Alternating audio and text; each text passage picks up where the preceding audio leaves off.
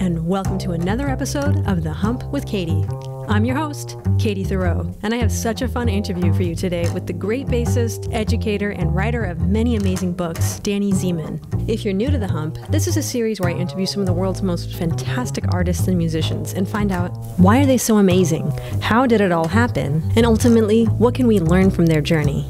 We've already had some fantastic guests. You can listen to all these episodes and more on Apple Podcasts, Spotify, and you can go watch them on YouTube. So go subscribe, download, leave a comment, and let me know who you want to hear from next. Before I bring you today's amazing episode, I'd love to thank our sponsors. And first up, we have the clothing company, Jams World. You guys, I absolutely love Jams World. I'm wearing a Jams World right now, of course. And the reason why I love it is because the fabric is made from 100% spun crushed rayon, and it keeps me cool and comfortable. They've been making clothing in Honolulu, Hawaii since 1964. And the artwork is so unique. It's screen printed right onto the fabric, and it looks like a piece of art. Go to jamsworld.com and use the promo code JAZZ15, and you'll get 15% off your entire online purchase. Next up, I'd like to thank Colstein's String Shop. I absolutely love Colstein's. They are doing amazing things for the bass community. They have 2 amazing locations in Long Island, New York, and a killer online store.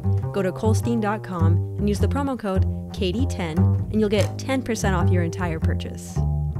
All right, the time has come to bring you our guest today, and of course, it's Danny Ziemann. Danny is amazing, and he's done so much for the bass community. I was so interested to talk to Danny because of his love of teaching and of all things bass. We talked about his time in Buffalo and Rochester, then moving his whole entire life all the way to Switzerland to go to school. He has 4 amazing bass pedagogy books, and one about teaching, how to teach teachers. He's done his research on how to research, and he loves to teach, and he's got a bunch of courses on Discover Double Bass and his own thing going on. Of course, I'll leave links to everything so you can find out more about Danny. It was so much fun speaking with him. I know you're gonna love this interview. So without further ado, here's Danny Ziemann.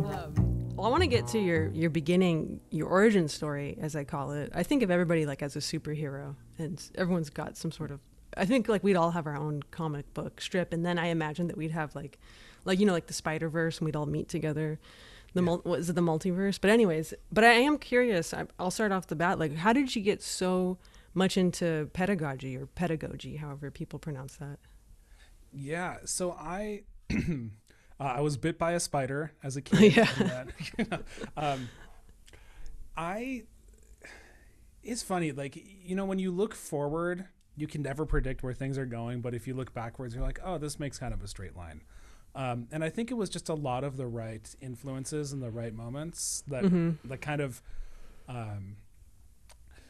I don't know, just built it in my subconscious that I wanted to teach.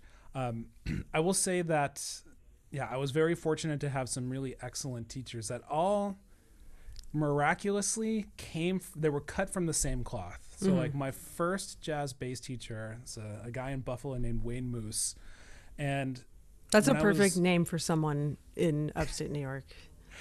It's a total upstate. And a bass player too. Totally. Yeah, it's a total, I mean, upstate is like its own little cultural microcosm. Oh, yeah. It's like its own province up there. Totally. So when I was 10, right, like I got 2 things. I got a Simandl book, and I got a book called Jump Right In, which was I think I still have it on my shelf, but it's basically an ear training curriculum, kind of based around the research of a bass player named Ed Gordon, and I think he might have played with Glenn Miller or somebody like legit played with him like in the 40s or 50s, and then he became a researcher, and he wanted to figure out basically like how we can learn music in a way that resembles how we learn language. He got really deep into the concept of we learn by listening and then speaking and then reading and writing. Yeah. Right? Which usually when you start off learning music, it's like, okay, learn to read, like this finger equals that note. Yeah. You know, and we bypass the ear. So as I was learning as a kid, Wayne told me when I was 10, he's like, you're learning classical bass so you can learn to play in tune, and then you're going to be solfeging melodies and improvising bass lines with solfege and writing bass lines because we want to work on your ears and make sure that you can actually hear how this stuff works. So I was like, I had a Walkman when I was a kid, I used to go upstairs in my bedroom and like sing like me, ray, ray, ray. Like, you know, those types of tunes. So fast forward, I studied with him for 4 years. Like, we're learning tunes, we're singing them. I go to high school.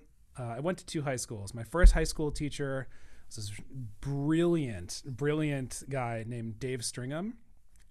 He went to Eastman. He got a doctorate in music education, and he studied with the guys who wrote that Jump Right In curriculum, who wrote that book with Ed Gordon, who did all of like this massive amount of ear training research.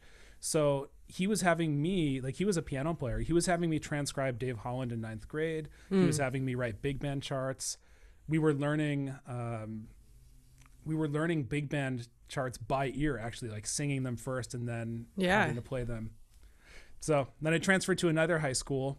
That guy, Steve Shewan, taught there with Wayne Moose. Steve got a doctorate from Eastman, also studied with the guys who did Jump Right In. He influenced some of that as well. So like continued to write big band charts and do lots of singing. Like he had us learn solos by ear and we took all these improv classes. Fast forward, I go to Eastman. I study with the guys who wrote Jump Right In.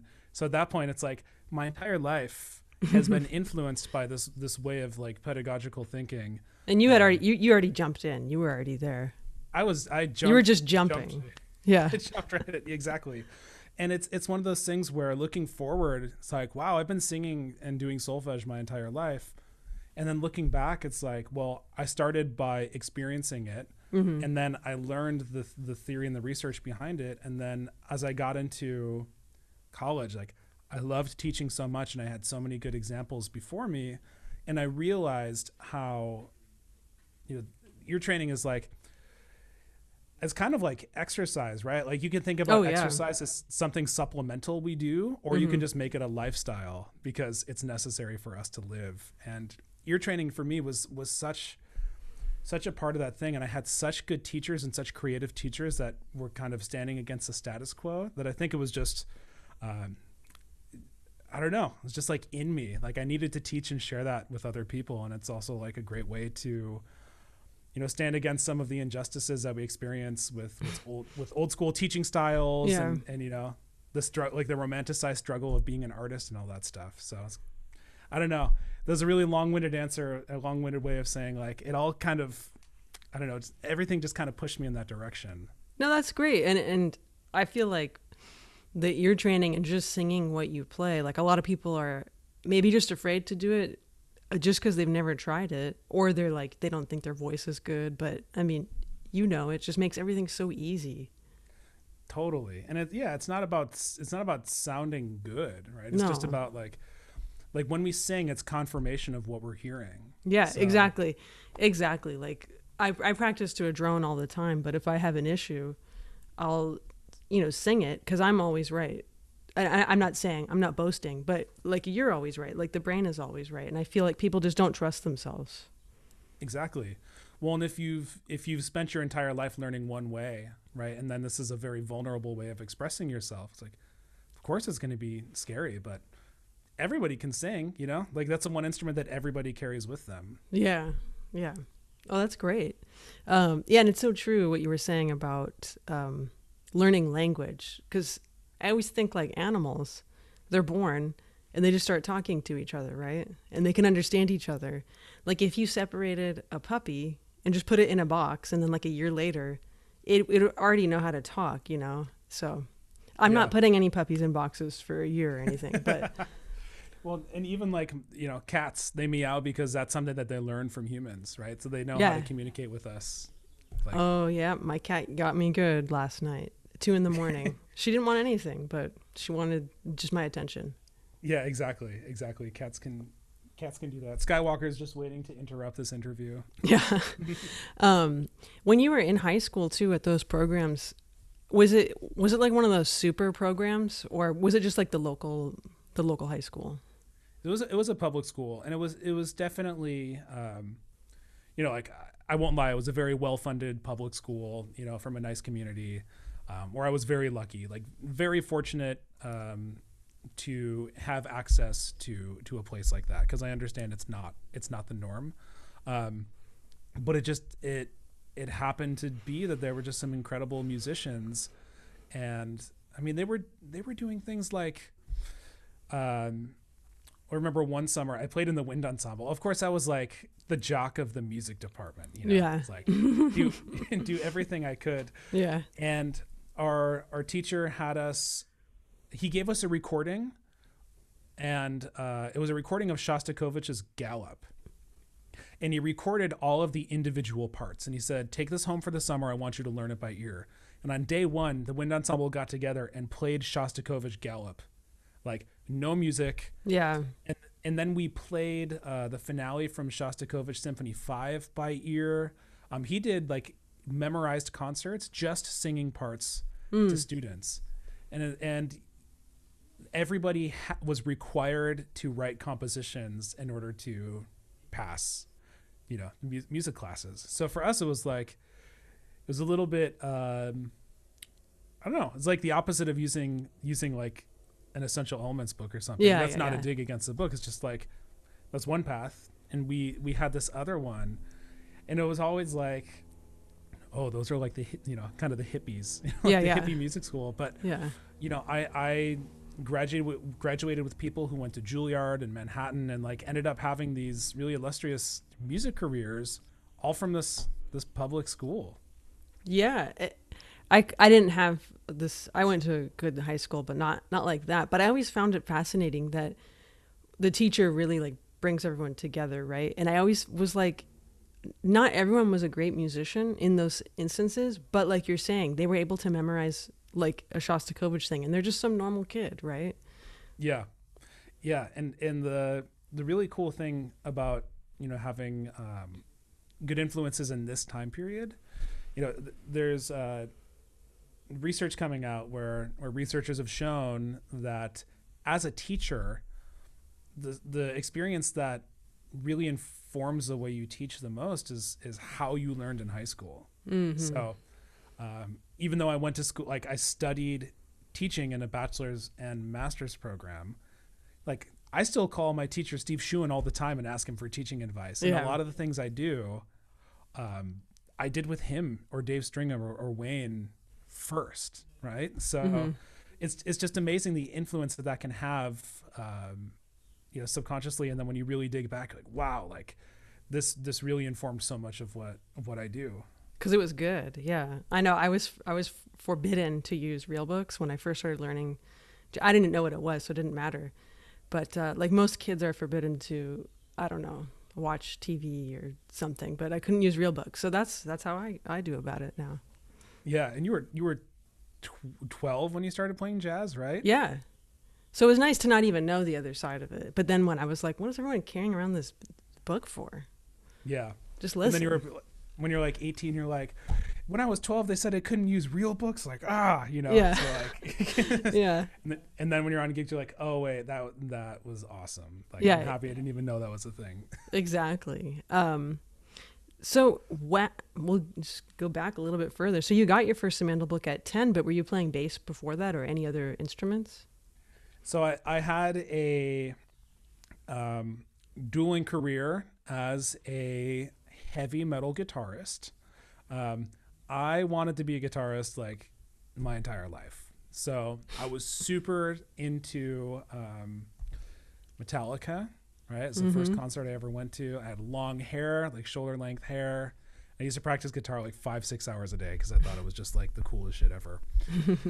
And so, you know, I was studying, I mean, as seriously as you could as a 10-year-old and studying bass. And then on the side, like transcribing Metallica and Nirvana, Megadeth, you know. Like, well, yeah, like, you were into it. Totally. My mom and dad used to drive me to shows, like in a place called Showplace Theater in Buffalo on Grant Street. This is like, it's not a neighborhood you want to like go hang out at night. And my parents used to accompany me when I was 12, like to those shows, so I could go play with my heavy metal band. So like they were supportive. Yeah, I mean, bless them. And they told me, I heard some stories about some of my trips down there when I was old enough to understand, where we were. But that was kind of my side interest. And then when I was, I think about 15, my teacher was like, listen, heavy metal's cool, but like, let's dive more into jazz. You'll get more gigs. You're always going to work as a bass player. And at that point, I was like, okay. So I got into it, and then I met some really great guitar players in high school, like jazz guitarists, and I was like, I'm done. You're like, you got this. Yeah, exactly. So it sort of, petered off. I was happy I had the experience with it, but it ultimately became about the bass then. One nerdy question: did the guitar technique ever interfere with your upright bass technique, like the left hand especially? No, I wanted to be able to sweep pick like blazing arpeggios on the guitar or on the bass, and I couldn't do it. No, but it actually helped later on because I never really like practiced bass guitar, but I could always sort of just play it because I had upright experience and then experience playing guitar. So I think it helped in some ways, but it was just like, I don't know. I so desperately wanted to like be in a touring rock band. It was like, the bass is just something my parents make me do, but guitar is like my pathway. And then, it totally wasn't. So, well, we're glad for that. But you obviously were practicing bass heavily, and I read that you started like gigging around town. Wait, did you grow up in Buffalo? I did. Yeah. So like when you were like 15, 16? Yeah. My buddy Dominic Masana, he's awesome. Like he's a musical director for Action Bronson's TV show. He used to like go out and hustle gigs for us. Like we had steady gigs at a restaurant called La Scala. My other buddy Christian Robinson got us a steady gig at an Italian restaurant called Rizzo's. So like we were playing 2-3 gigs a week in high school. Like it was pretty wild. But we used to like we had real books, but we used to just play tunes. We would always create a set list and like really shed the tunes. And I also actually worked in a recording studio at that time. That's very cool. Yeah, so I got to make records with my group for free. Like, so we used to just play these gigs and go and make records. And it's a little bit of a Disney-like experience looking back. And it's like, even since like I was 15, like I never really had to hustle for gigs because other people were always going for it. But it's like it was such a wonderful part of really taking these things that I was studying and learning about in school and like just applying it to a situation where I was able to play without any sort of supervision. Exactly. Yeah. Yeah. Oh, that's really cool. Were you ever playing gigs where you were like sitting in with the local cats, the local heroes? Yeah. And what was that like? Oh, it was awesome. I can think of a few examples. Like, there's a Barry player named Bruce Johnstone. Yeah. And so he Bruce was in Woody Herman's band. Yeah. So Bruce lived. He sang the Buffalo. song. I'm sorry, but he sang one of the blueses, right? Yeah, I can't remember the name of it now, but like he sang a chorus and Woody would sing a chorus. It's a slow blues. It'll come to me later. Yeah. Okay. Cool. Yeah. So I used to be able to sit in with Bruce, and then got to know him and play with him later. And then Bobby Militello, the alto player for Dave Brubeck for 30 years. And then later on, like George Caldwell, who played piano in the Basie band in the 90s. I mean, there's like lots of, and Don Menza was, from Buffalo. So like there are a lot of really heavy people around there where they were supportive of people who were like really putting in the energy and time to play jazz. So, and then also when I was 18, I mean, getting to play with guys like Bob Snyder, an incredible guitar player who teaches in Rochester. So it was just this opportunity to, like, obviously, like I knew I wasn't a peer or a colleague at that point, but they treated me like one. So I was able to really kind of step up and play and learn. It's just like, you get the musical intensity of like a really amazing gig, but without the pressure of getting fired. Oh, that's nice. Was it one of those things like a couple years later that you were like, oh man, I couldn't believe I got to play with this person? Like at the time, did you know a lot about them? Not so much. I mean, through Wayne, because Wayne used to invite me to his gigs, and I would go hear him play, and he would encourage me to sit in, which was really awesome.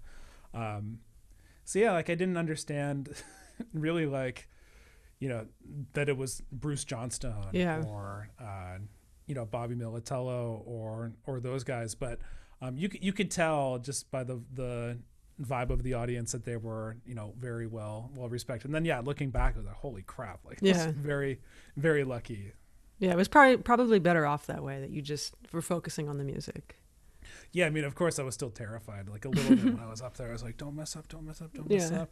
And then of course, like, you know, at 16 I was like, don't slow down, don't slow down, don't slow down. Yeah.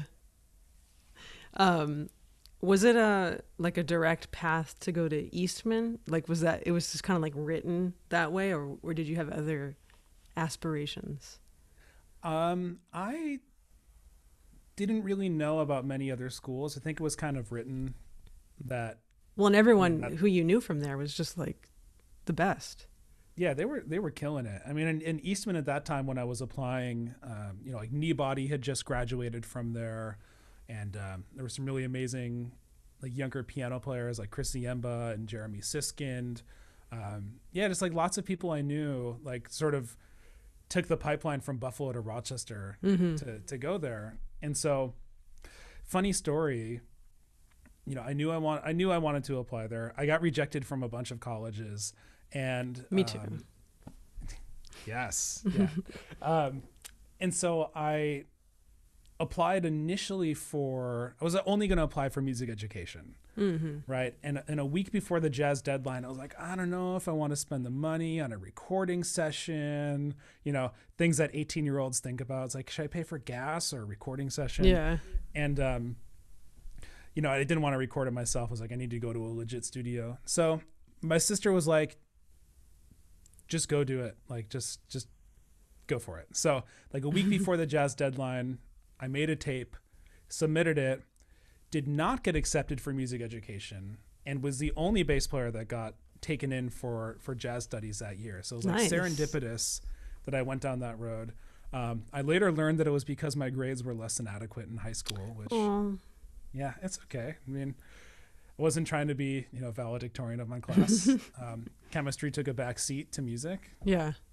Which is fine. And then I added music education my second year, but it was sort of like this weird, like, almost missed the opportunity and just threaded the needle at the last moment.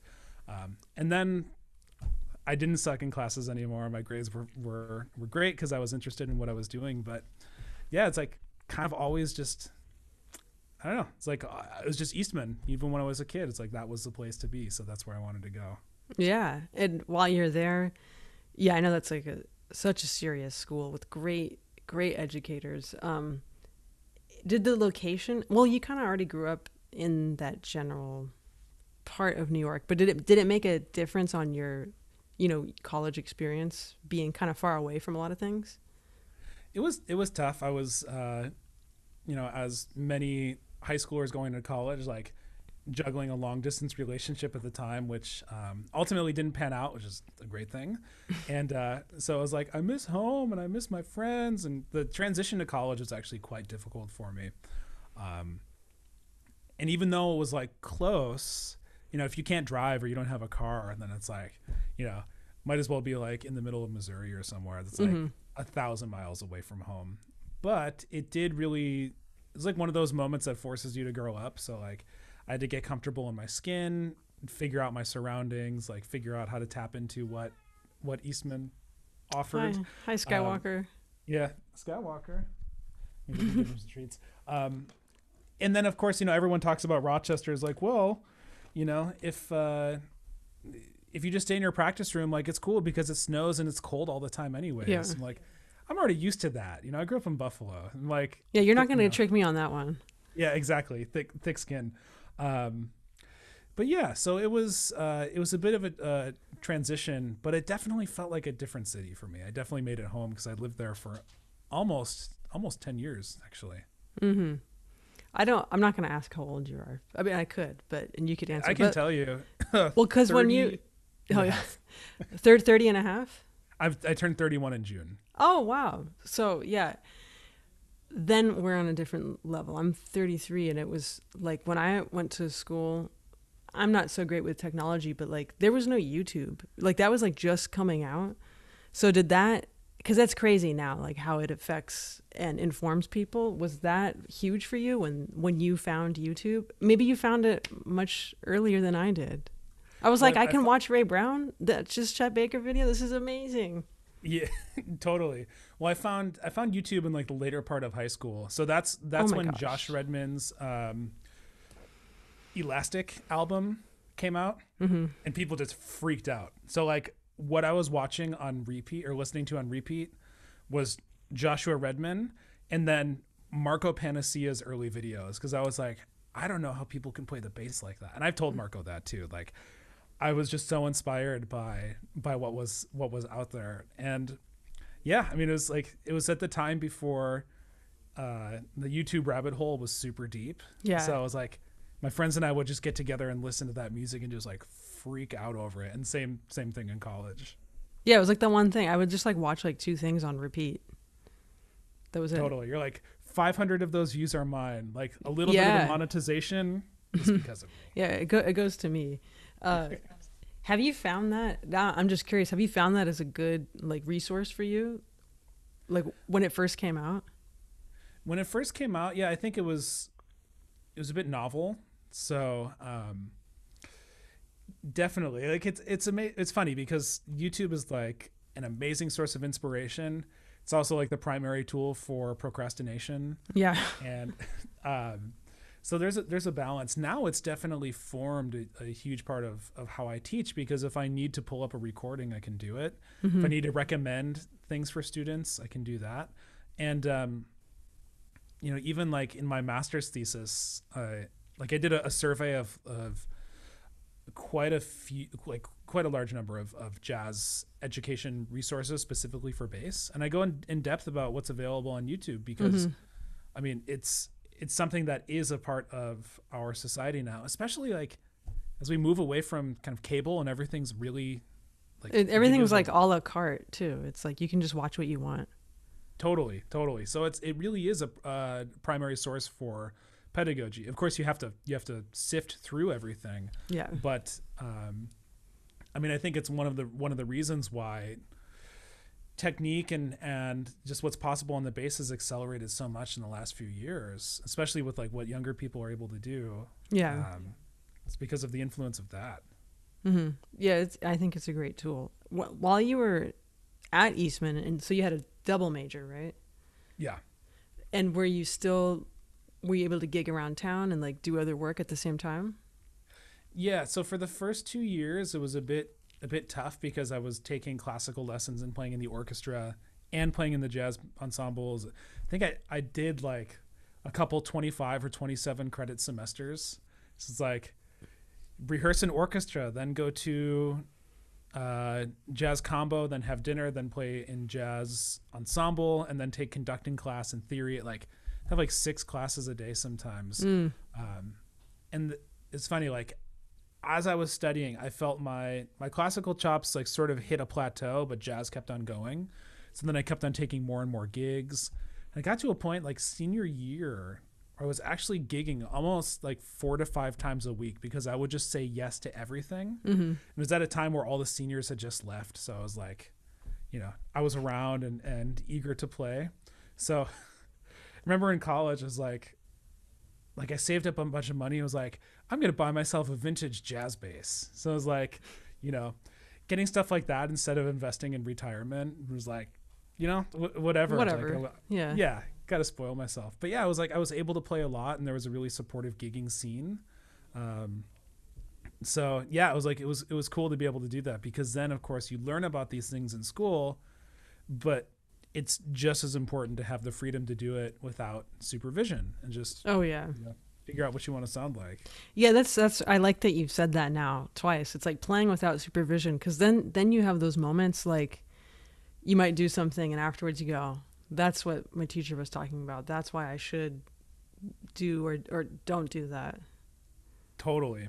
Yeah, yeah, like that, and just having the ability to play without not even the worries of a grade. But I mean, I guess the way that I would frame this is oftentimes what happens after we graduate from music school is we have these ghosts that kick around that are like, oh, you shouldn't do that, or like, oh, don't play that lick, or are you slowing down? It's like these things that are just chirping in the back of our head that are not too friendly. And it's really hard to get out of the student mindset. Mm-hmm.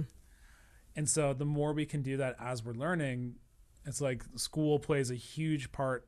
It can play a huge part in our development. But just as much, like, we need the time to be able to just do things on our own and sort of contextualize our experience in the grand scheme of things. But I know some people who have sort of been plagued by that mindset and like ended up leaving music because they were never able to really shed that experience. Yeah, it's true. Maybe we talked about this on your bass retreat, that I got great advice from John Clayton one time, because it was when I first like moved back to LA and was doing like playing whatever in a bar or restaurant or whatever, and I was like kind of complaining. I was like, I don't like playing when people aren't listening, and of course he put me in my place. But he said, he's like, from now on there's no more practicing, it's always performing, even when you are practicing at home.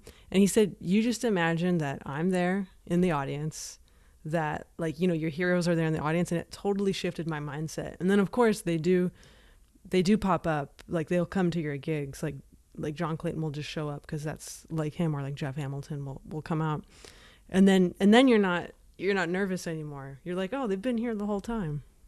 Yeah, and you're excited to play for them because they respect you, right? And you're excited to be able to show your contribution to the music. Yeah, like it's kind of it's kind of like a blessing to be able to do that, I guess, like to be able to participate, and it's not about you or your ego, right? Like you're serving the music. Yeah, and that's, exactly. Like that's a huge gift. Yeah, I know. I turned the psychiatrist's chair around for a second, but it's okay. Psych me out. Yeah, Skywalker's like, this is Daddy's interview. Yeah. Yeah, he wants to leave. I'm actually going to let him out because he's going to continue to. Sure, that's it. It's fine. You want to leave? Okay. He's going to meow again in like 30 seconds. Like, let me back in, you jerk. Yeah.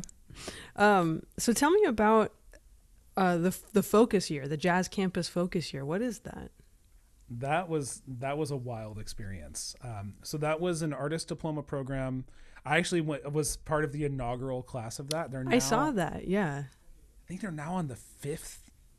See the fourth band, and they're already auditioning for the 5th year. It's like crazy. The short of it is that it was like the Monk Institute, but in Europe, because Europe doesn't really have, and I say like continental Europe doesn't really have an artist diploma program, jazz specific. So this was the brainchild of Wolfgang Muthspiel, great guitar player, and we essentially, like, we got a stipend. It was a band of, I have to do math in my head, full rhythm section plus 3 horns and a singer. I think that equals 9 people. Okay. And yeah, it was a group of 9 people. It was kind of like a reality TV show. We all it's all international too, right? Yeah. Okay. Yeah, we had people from Spain, France, Argentina, Switzerland, Poland. I was the only person from the U.S., Hungary, Russia. Like, you're like the UN of jazz musicians. Oh yeah. And so we played together daily, like 6 hours a day. Oh wait, but back up for a second. Like, how did it happen for you? So this was, so I first heard about it through Larry Grenadier. And at that point I had taken lessons from Larry for a few years. And he was like, I remember the conversation. I was at one of his gigs in downstate New York, just like hearing him and his wife, Rebecca. he's like, hey man, there's like this program called Focus Year, like you should check it out. He said it's in Switzerland and it's not a bad way to spend a year. I was like, all right. Yeah. So it's, you know, this was a year before there were even auditions for it. So I kind of kept on bugging him. And then he's like, yeah, the auditions are open. Like you should apply. So I sent in the application. So I wrote a cover letter, had to submit recordings, CV, all this stuff. I got an audition. I had to fly to Switzerland for 3 days. In the middle of start, like I started my master's program at that point. It's like 6 months in. Oh, at Eastman? Switzerland.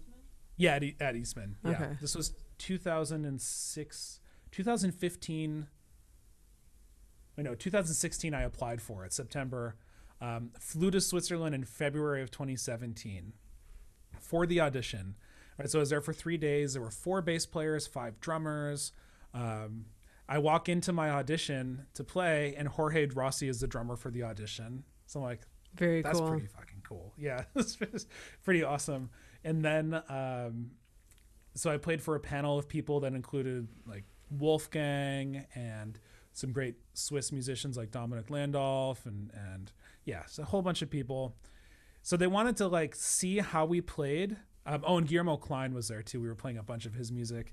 They wanted to see how we played, but they also wanted to see how we interacted with one another, just to make sure that we were a good vibe or good fit, personality-wise. And so at that point too, at Eastman, I was like really loving the class, like for the music education classes. I loved it. I was gigging all the times with my friends. And then I got a call from an Austrian number in the middle of April, and it's Wolfgang. He's like, hey, Danny, congratulations. Like you got the gig. And I was like, all right, I'm moving to Switzerland. So wow. Like, I put the pause on the master's degree, just like, held my spot for a year, sold a bunch of my crap, like got rid of my apartment and just moved to Switzerland. And it was all just because Larry was like, hey, you should check this out. It would be awesome. And for me, I'm always like, pull the trigger first and like ask questions later. So I wasn't like considering the fact that I didn't speak any German or like didn't even really know anything about Switzerland except for chocolate, and they were like extremely rich. Yeah. I knew nothing. So I was like, okay, yeah, I'll move myself across the world. Like, live with people I've never met before in a place with language that I don't speak and rules that I don't understand. Like, but you seemed much more gung-ho than when you went from Buffalo to Rochester. Yeah, for sure. Yeah. So I was like terrified. It's like, it's 60 miles away. And at this point too, I had done a lot of touring through Europe. Okay. So I was like accustomed to traveling and flying and stuff. So I was like, okay, so like I'd never been to Switzerland before, but like I'd been to Europe enough where I was like, I'm familiar with I'm more comfortable with the concept of going further away from home. And then the program itself was amazing. It was also it was extremely difficult emotionally, because it's just, you're spending most of your time with a few people. Yeah. Right. And it's really, really intense. Could be like a panic room situation. Yeah, we had some situations that required interventions, like internal interventions. Yeah. But the program was really awesome because they also they supplied us with kind of like a body coach and a counselor, to really just make sure that we were all in like a good place. Oh wow, this is like when astronauts prepare to go to space. It was kind of like going to space, a little bit. Yeah. But we got to play, literally every day for 6 hours. We were rehearsing for 9 months, Monday through Friday. And we would have a week of our own rehearsal time and then a week with a guest artist. So this included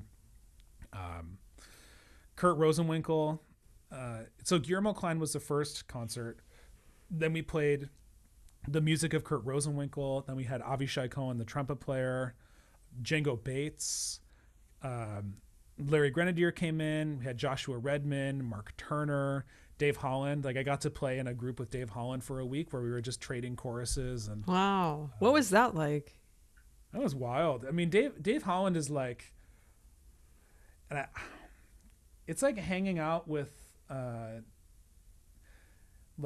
don't know, he has this vibe where he's like the ultimate gentleman, like he's got this huge presence, but it's like hanging out with someone in your family who's just willing to share stories and just like, you know, like he creates this environment and this aura that is just so professional and so like you just want to be a part of it because everything he does just gives you so much energy and gives you so much information. And playing with him was super cool. I got a lesson with him that I recorded, of course, and it's just like getting to hang with all of these people. I got to play with my heroes. You know, I go from listening to Joshua Redman on YouTube when I'm 16 to like playing a concert of his music and talking like for hours about espresso machines and espresso roasting. So it's like it's really geeky kind of full circle experience for me. That's great. And then did you go back to Rochester to finish? I did. So at first, like when I got to Switzerland, I was like, I miss home. And then by the time I was done, I was like, I don't really want to leave. Like I kind of, I really like being in Switzerland and like the school. I mean, the jazz campus was incredible. Like Jorge Rossi teaches there a few times a month. Jeff Ballard is one of the drum teachers. Larry Grenadier is one of the bass teachers, along with this guy, Benz Oester. It's a really great Swiss bass player. Mark Turner is there. Wolfgang Muchspiel, Lionel Lueke teaches guitar there. I mean, one of the days that I was there with Focus Year, it's like Josh Redman, Mark Turner, and Dave Liebman were all teaching on the same day. Wow.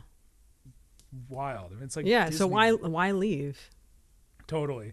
But I did go back to finish the master's because I knew that it would be beneficial. Like I was fortunate to be in the program, and I was really cutting my teeth on my writing chops. Like that's why I went back for the master's, is to learn how to do research, design better curricular materials, and to really get my writing chops up. So as soon as I was done with that, it's like I never have to go back to school again if I don't want to. Yeah. And I already had a lot of time, money, and everything invested into it. So it's like, but I was like super high off of life coming back from that. Oh, I know. Experience. Yeah. Those feelings. Yeah. Yeah. I didn't have a similar experience, but when I moved to Ecuador, it was the same thing. I was like, went with one suitcase. It's like, was there for a year, and it was just, it was incredible. Yeah. You get on this little high. Totally. And the relationships I've made from that program. I mean, I still tour with a lot of the people from the group. I had I developed a good friendship with some of the teachers there, like Wolfgang, who lives in Vienna. I was supposed to go on tour with him actually in November. It was going to be with Wolfgang and with Jeff Ballard. And the tour got canceled 2 days before it started because of a shutdown. It was like an ECM tour, which like broke my heart. But, yeah, it'll come back. I mean, I know those things. They come back. But made a record with Jorge Rossi, and we went on tour last year, and then we played a couple gigs in the Bird's Eye in Switzerland in October. It's like those types of connections. It's awesome because you can move to New York, you can move to different places. But if you play with great musicians, like, I mean, honestly, they need 30 seconds to hear if they like you or not. Yeah. Then it's just a matter of getting the opportunity to develop a relationship with them. Like, do they like you as people? Do you get along? Do you have a good vibe? And it's like, there are so many ways you can do that, right? You don't have to move to a particular place. And Focus Year for me was a real, just proved that to me. I didn't have New York anxiety as much because it's like, I'm meeting the people I want to play with already. Yeah, that's so true. And just like you said at the beginning, there's different paths. Like you had the path of like ear training and solfege, and you didn't feel compelled to go to New York City and do that grind. That's great. There's great players everywhere in every corner of the world. So they don't have to have some, flashy name either. I played with a Brazilian guitarist last time I was there in a pizza place, and he was like one of the best musicians I've ever played with, and it was like, I'll go back to play with him. Yeah, absolutely. I mean, there are great players everywhere because it is a universal music now. And that's something that Steve Swallow said actually when we played with him. He had some great stories, but he was he was telling us that it's not necessary to move anywhere. He's like, there are great musicians everywhere, and with YouTube, you can hear about great musicians from everywhere too. It's like the world is such a small place, right? So the jazz scene, well, there are certain places that there is a higher population of jazz musicians, and it is inspiring and great to go and really go through the grind. Like, you know, the music community is really a global community. So yeah, it's you can do it from everywhere. I don't want to take up too much more of your time, Danny. I want you to get some rest. But I do want to ask about, is it like 5 books now actually published? I'm sure you have like 20 in the works, but so I have 4 bass books, and then 1 book that I co-authored on it's called Reflective Music Teaching. So like ideas for being a more reflective music teacher and really getting the most out of student outcomes. Yeah, it's tough. I mean, and music teachers especially need that support, because it's not like every teacher has a difficult job, but when you teach math, you don't really take that home with you, right? And you don't have like a math concert to prepare for. You got to make sure the kids' grades are good, but there's so much extra pressure for music teachers. Absolutely. Well, and the rate of teachers, like the rate of music teachers who drop out within the first 5 years is astounding. You know, and a lot of it, I think it comes from pressure of like, am I doing this right? Who are the people, like who are the stakeholders of my success? Like what types of things should I be concerned about or not worried about?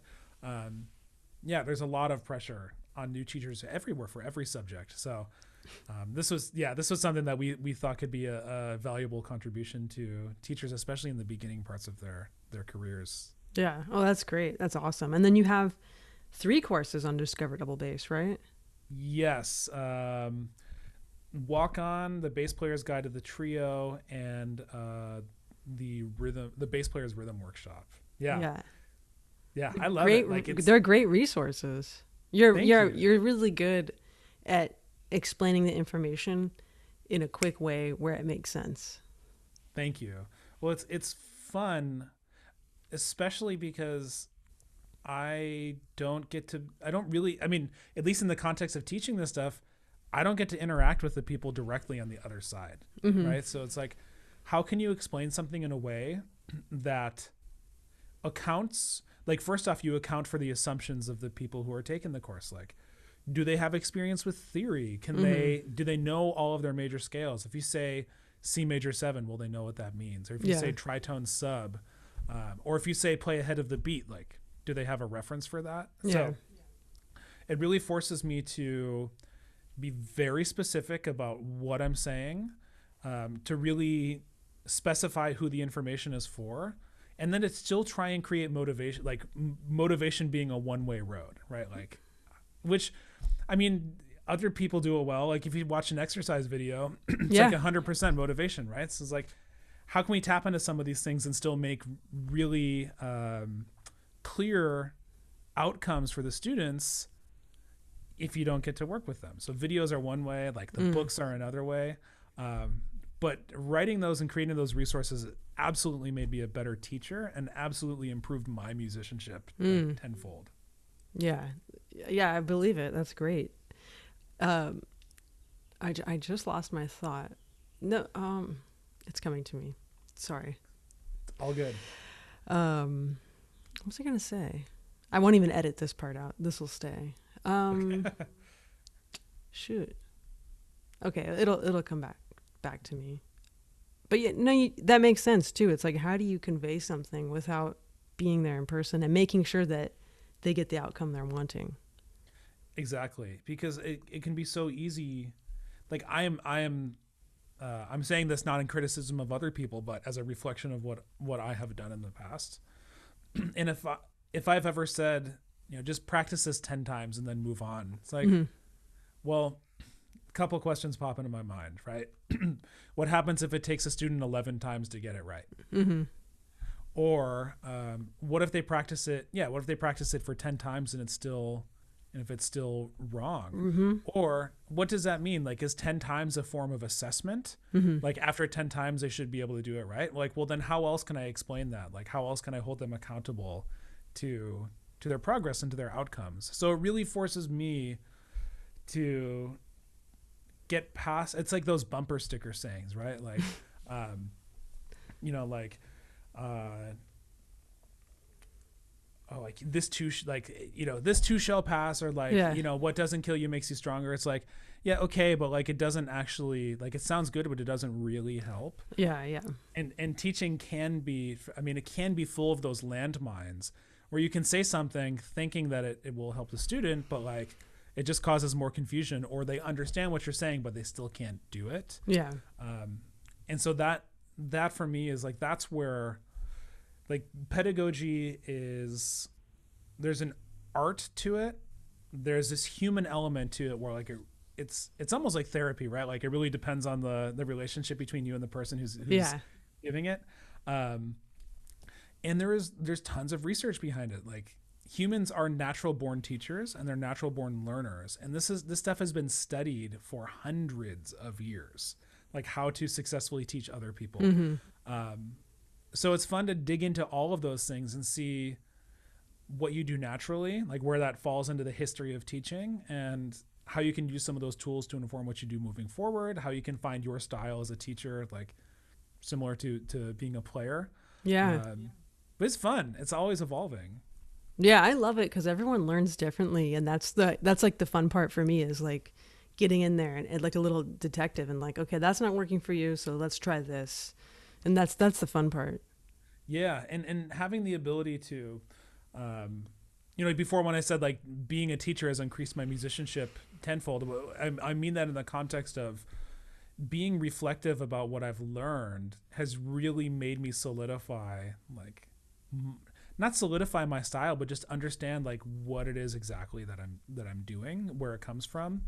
And then I get the honor of passing along things that I learned. So like, you know, learning from Jeff Campbell, you know, the jazz bass teacher at Eastman, like some of his really pragmatic exercises for just learning how to play the bass, like how the bass functions, or, you know, some like really learn some kind of for me, groundbreaking things from my lessons with Larry about playing with clarity and really creating clear bass lines and kind of getting to the core of your sound and your ideas. And then playing with like Bill Dobbins, you know, another person who I was very fortunate to be able to play with a lot and continue to, about the importance of accountability. Like if I play ba da da da be da da da da, he's gonna stop me and say, "Hey, I was playing this chord. You clearly weren't listening to me because you did this thing." You know, and of course, like in a more graceful way, but it's like all those things become a part of my story, and I get to draw from those experiences and figure out the best way to share that to another student, kind of cut through the clutter, and give them some of the tools to avoid some of those landmines, but also like, pay respect to the people who taught me and be able to share the joy and love of teaching and learning. Yeah, that's what it's about, sharing. I never understand some people, like, they don't want to give up their tricks, their secrets, and there's nothing to hide.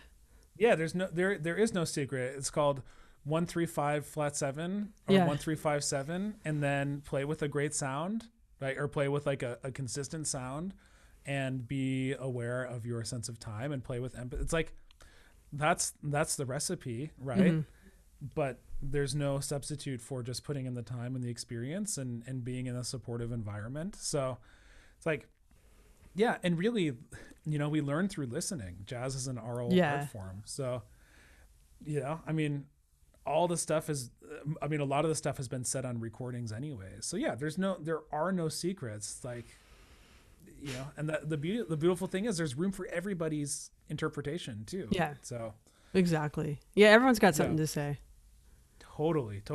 And it's like, the more, like, even if people take from what you do and like use it as a part of their own thing, it's like the more the light shines on, it's like when a light shines somewhere, it still casts light on you, right? So it's like the community benefits when everybody succeeds. And if you're only worried about what you're doing, it's like you're going to live a life in isolation. Yeah. Very true. That was very wise, Danny. I just have one last question for you. Why did you move back to Switzerland? Or no, you're in Austria. Oh, you're in Austria. Yeah. Yeah. So I met my then girlfriend, now wife, in Switzerland, and so we dated for most of the time I was in Switzerland.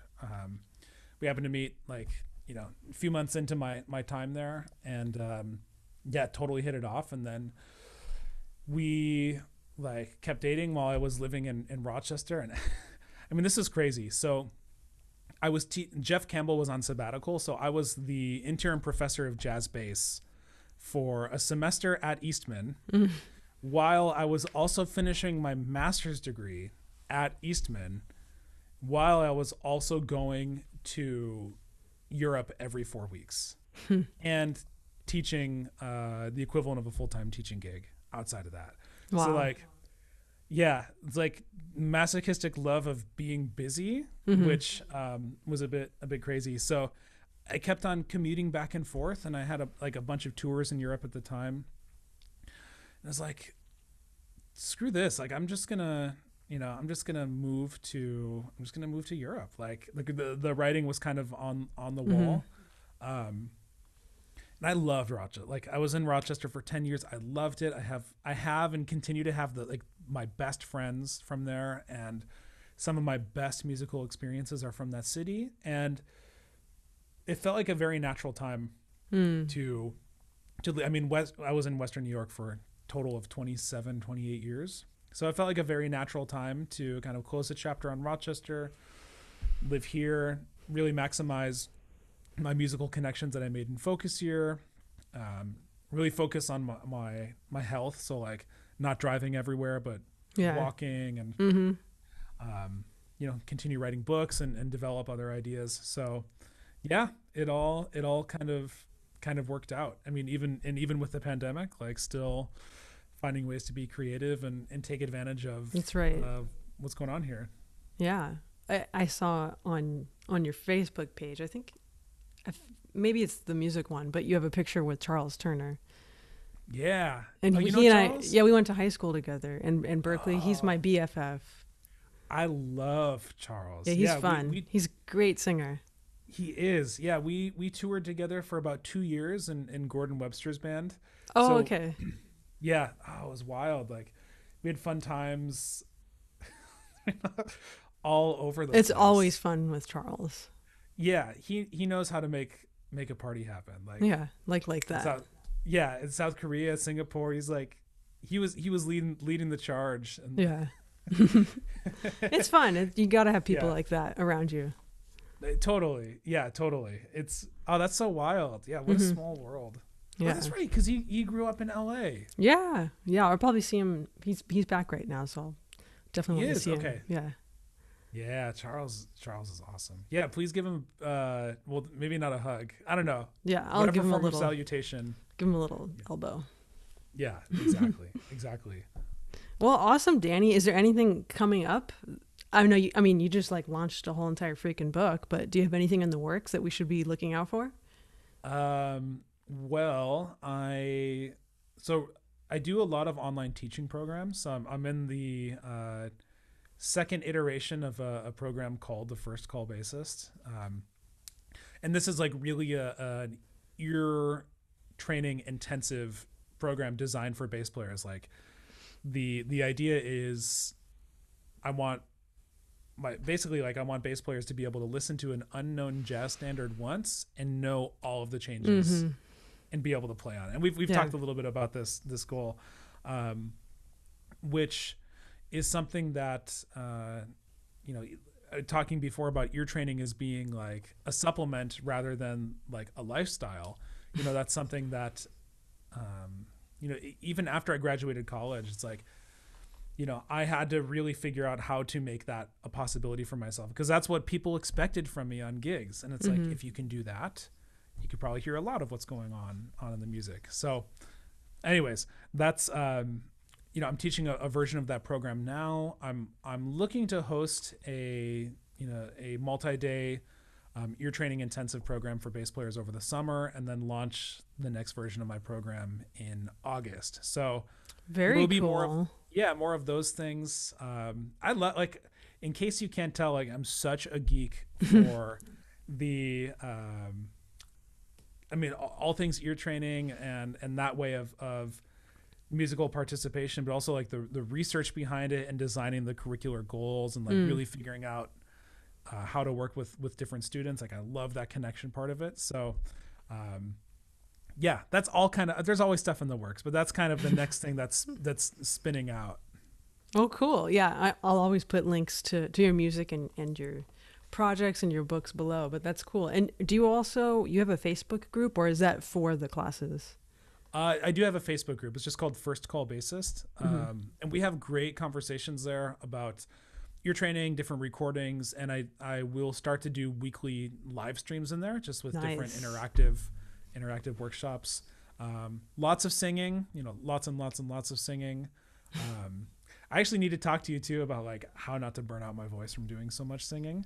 I would love. I got you covered. I'll help you out with that. Yeah. Yeah. So like my goal is to create a community where bass players can come and just be willing to be vulnerable and like really explore lots of these ideas that are maybe not as oftenly talked about. Yeah. And just like support people, you know, like I love creating this sense of community. So, the more I get into teaching, the more I realize how vital it was to my success and how much I want to be able to create that for other people. So, yeah. Well, we are happy for it. And, you're so good at it and so generous with it. And the bass community is better because of you, Danny. Well, thank you. Thank you. Well, I really appreciate you taking the time. It was nice to see Skywalker for a second. Yeah, he sends his meows. Yeah, he sends his regrets. My cat finally, she went to sleep. But yeah, no, really thanks, Danny. It was great to chat with you and with everybody. I'm sure there'll be a part 2 at some point. But congratulations on everything so far, and I'm excited to see what you come up with next, because I know it's going to be amazing. Awesome. Thank you so much for having me and like creating such a cool like, you know, community for bass players throughout not just the pandemic, but like, I mean, just, you know, beyond too. Like, this thing has such huge legs, and I'm like such a fan of watching these interviews too. So thank you for thanks. That possibility. Well, bass players are just cool, so it kind of makes it easy to begin with. That's true. Yeah, they have good stories. You know, lots of good stories and experiences to share. Yeah. Well, cool. Thanks so much, Danny. Really appreciate it. And I'll talk to you soon. Thanks. Yes. Looking forward to it. Thanks, Katie. Yep. Bye.